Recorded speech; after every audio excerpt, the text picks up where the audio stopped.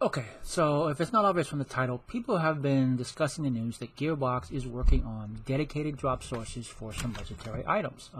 Two gentlemen from Gearbox, Graham Timmons and Grant Cowell, specifically brought this up on a couch co-op stream back on October 17th. This is good news for people who have been asking for this, and there are a lot of them out there, some very vocal.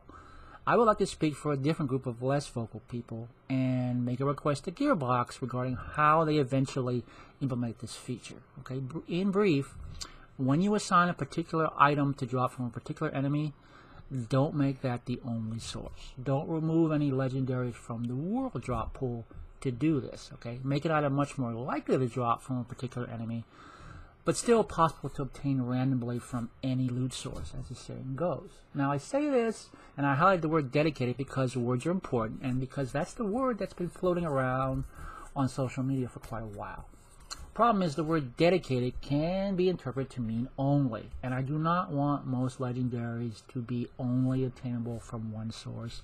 I don't want farming to be the only way to obtain cool stuff. Now, Grant and Graham never actually used the word dedicated. They talked more about consistent ways to do the hunt and to find things. They were very moderated in their language. They said it's coming. They said they are just starting to look at it. They are still working on how to go about doing it. So it may be that Gearbox already has what I'm saying in mind. But just in case that's not how it is, hey Gearbox, while you're working on it, keep it in mind. Now, understand, I want people who want to farm to be able to grind it out and get rewarded for their efforts. To know that if they take on this enemy enough times, they will get this particular item, and it won't be completely random. But I also want people who aren't in love with farming to still have a decidedly lower, but not 0% chance to get that same item. And be surprised when it happens, because I love when that happens. It's one of the things I love most about Borderlands 3.